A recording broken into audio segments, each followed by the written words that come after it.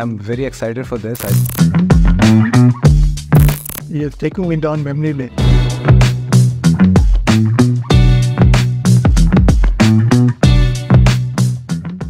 You were always on run, fixing things for Taj basically.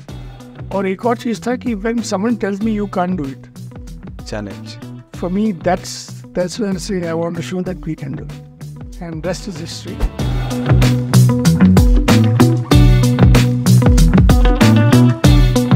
I always welcome competition, because if you don't have competition, you tend to think that you don't need to improve.